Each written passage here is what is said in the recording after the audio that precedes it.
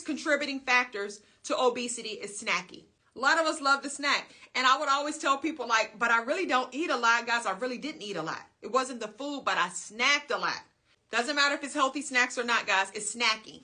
The average person has about 4 to 5 snacks a day.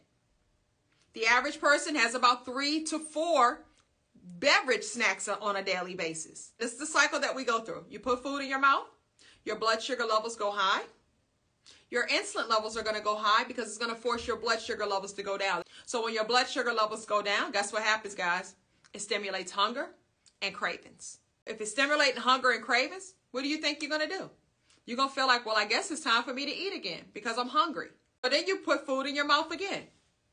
Blood sugar levels go high. Insulin level goes high to force your blood sugar levels to go down.